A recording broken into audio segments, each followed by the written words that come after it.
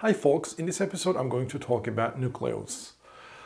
It is another solution concept. I think it has a very nice intuition, but from a technical point of view, calculating the Nucleolus payoff vector could be very daunting task.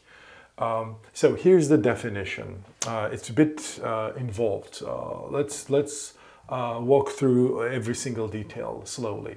So take any coalitional game G with set of players and the worth function V, and take any coalition S, which is a subset of N, and a payoff vector X. Remember, the payoff vector has to be individual or rational and has to be feasible. So we're going to define the notion of deficit or complaint. All right, so this is the deficit or complaint of some coalition X with respect to the payoff vector X. So how do we define it? Well, simple. Look at the worth of coalition S and then find the total sum of the payoff this coalition is going to achieve under this payoff vector X. Take the difference. All right, so that difference is called complaint or deficit. Well, if they are the same, all right, that means D is equal to 0. And so this coalition actually achieves payoff, which is equal to what it's worth. Well, if it is, however, positive, if it is negative, well, that's brilliant.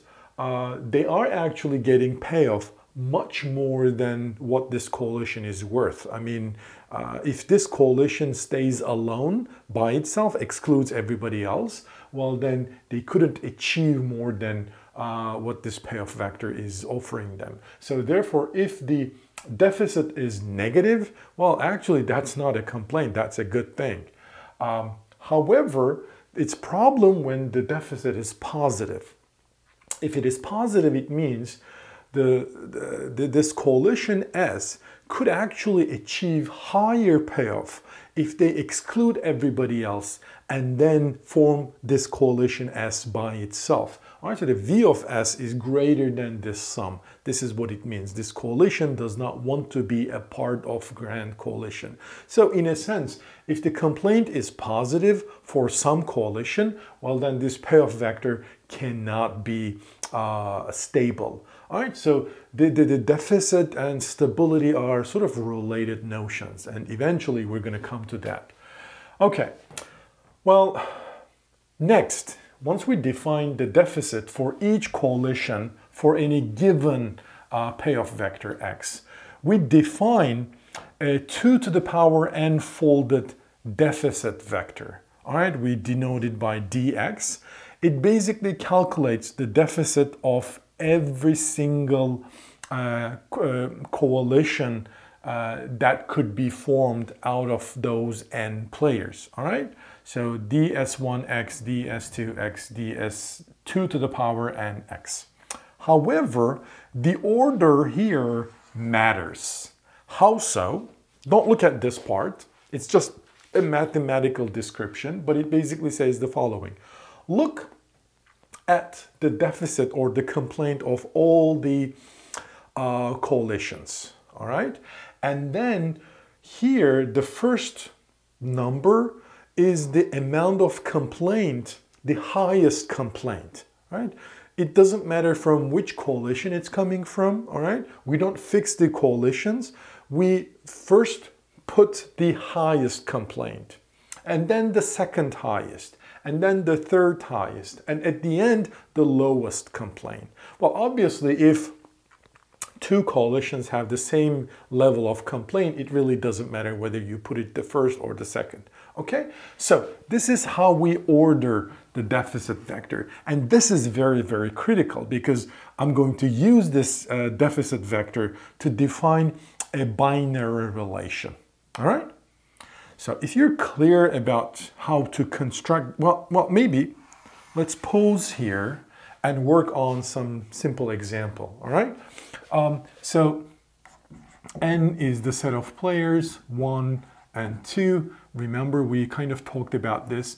V of 1, which is equal to V of 2, was 5, and then V of 1, 2 is equal to 20, right? So out of these two players, how many coalitions can we have? Well, obviously the empty coalition, and then what else?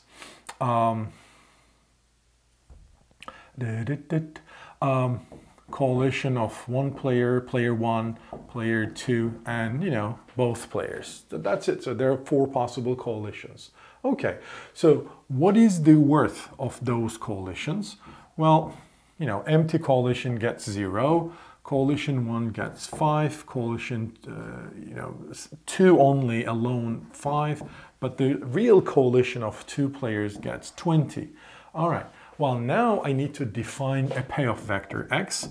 Remember, let's define it 15, 5, which was not, what was that?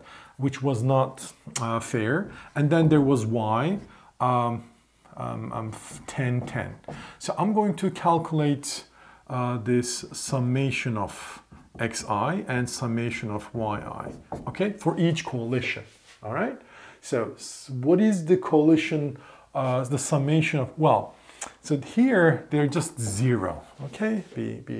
Let's be clear about it, because you are summing out of all, you know, no players. So therefore, well, I just assign 0 value there. What about player 1? So what is the player 1's take out here? It's 15, okay? Yeah, under x. Under y, it is 10, good. Player 2's take here, under x is 5, under y is 10. And then what is the take of coalition 1, 2? It's 20 in both. Agree? Yes. All right. Now I'm going to, let me put x here. It is 15, 5, and y here, it's 10, 10, because I need this space. So now I like to calculate this dsx, all right? dsx, and then dsy, all right. All right, so when the coalition is 0, the dsx or y is 0, okay? So it's 0 everywhere whenever the coalition is empty set. So when the coalition is 1, sort of player 1 alone, so dsx is what? Vs, which is 5, minus the sum.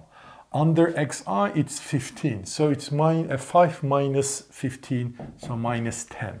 Right? Well, clearly this is not deficit. This is a beautiful thing.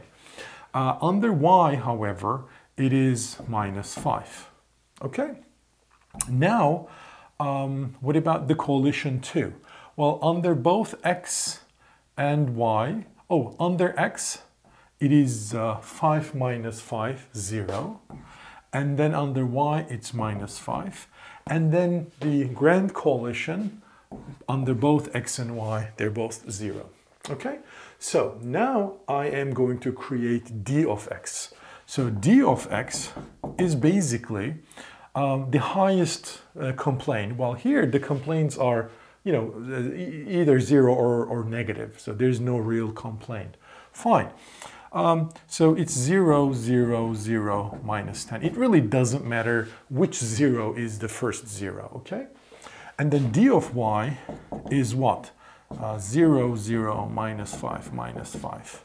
Okay, so that's it. This is how we create those deficit vectors, given the payoff vectors x and y. Good. I hope we are now on the same page. Now let's jump on to a bit more complicated part. Now we're going to define a lexicographic ordering over all payoff vectors as follows. All right. The payoff vector x is better than y if and only if there exists some player I in between 1 to 2 to the power n, such that, I mean, it's not player, I'm sorry, there is some number index here I from 1 to 2 to the power n, such that the complaints are the same all the way up to this index I mean index 1, index 2, index 3, all the way up to index I minus 1, including I minus 1. The complaints are exactly the same, but at that index I, the complaint under Y is higher than complaint under X. So what are we doing here? A little bit of intuition maybe. So remember, for any payoff vector, we created sort of an order of complaints. So these are each coalition's complaint, you know, how much deficit they have. It's like, well, I'm not happy with what I am receiving, given that what my coalition is worth. And so that's my complaint. I am unhappy about it. So I rank the highest complaint from the highest complaint to the lowest complaint, and then compare two deficit vectors in a lexicographic way. How so? Well, I look at the highest possible complaint, the highest in each, dx and dy. The highest are the same. Okay, then move on to the second highest. The second highest complaints, the same. Move on to the third highest. So here I is 3. The third highest, the complaint under X is higher than complaint under Y. So if complaint under X is higher than complaint under Y, if the complaint under X is higher than complaint under Y, what does that mean? Then I say here the payoff vector Y is preferred to X. Okay? Here I am using a different notation. Maybe I should have used instead of XY, I should call them AB. Maybe I should. All right. So let's call them A and B. I mean, this is a generic definition. All right. So be careful about it. So this is B. This is A, if you like. So this is AI. This is BI, and so this is DA and DB, okay? And so, again, I compared the highest complaints. If they're the same, move to the second highest complaint. And if they're the same, move to the third highest. And then in the third highest, now I have a difference. They're not the same. This payoff vector A leads to a higher complaint, all right? Remember, negatives are always good. Positives are bad. It's real complaint. So that means this payoff vector A is causing more trouble than B. All right, that's the idea. So therefore, B is a better payoff vector. That's the idea. That's the intuition. All right, so B is at least, better than A. All right, so that's the idea. That's how we define this lexicographic ordering. I hope we are on the same page. As I said, in this example, B is better than A. And if you remember, B is the fair one and A is the unfair one. Okay? So it makes sense. Well, the final definition. A nucleus of a game G is defined as follows. So it's a set of payoff vectors. So it's denoted by NG. It's a set of payoff vectors X where X is better than Y for all payoff vectors Y. All right, meaning in this game, there is no payoff vector. Remember, payoff vectors can't be arbitrary. It has to be individually rational and it has to be feasible. So there is no, so if a payoff vector is in the nucleus, well, then there is no other payoff vector which is going to be better than X in the lexicographic sense. All right, so here, obviously, one problem. Calculating the nucleus is a very complicated business, especially if the number of players is huge. In this example, I think we can calculate it, all right? Here I did not calculate, I just picked two random payoff vectors, A and B.